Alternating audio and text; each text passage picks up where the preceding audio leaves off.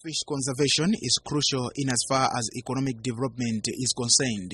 It is for this reason that Ripple Africa has embarked on a campaign to protect fish breeding sites in Nkarabe district by engaging community members who are providing tight security as one way of increasing multiplication of fish.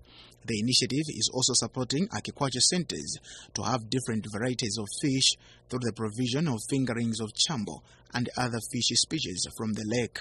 According to Ripple Africa Country Director Force Ngwira, part of their mission is to increase the availability of big fish on the market by sensitizing farmers to utilize legal fishing gears. Because there is high employment in Lake Malawi, because there are a lot of Malawians that they benefit from the lake. So if we sustainably use the natural resources in our lake, it will create a lot of jobs for young Malawians. And, it's not just jobs for Malawians who are here today, it's also for the jobs for the Malawians who are not born, because they'll also be born in the same country. Station manager from Zuzu Aquaculture Center, David Mbamba, hailed Ripple Africa for the initiative, saying it is helping the Department of Fisheries to reduce the cost of searching for fingerings of fish like chambo. Mbamba said they managed to realize over 18 million kwacha after harvesting fish from one pond. Aquaculture, it's a source of job creation.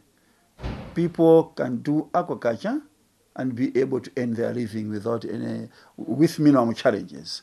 So definitely it has got a contribution to 2063 agenda, whereby you'll be able to provide the required protein, that's food security for the people, for the Malawians, and at the same time create a source of income. One of the beneficiaries of fish farming, Lanes Kaunda, said she manages to get 10 million kwacha annually from her ponds and has further aided other Malawians to venture into fish farming.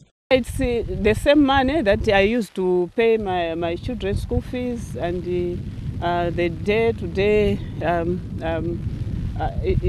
I depend on that money in everything. I don't have another business. I depend on fish farming.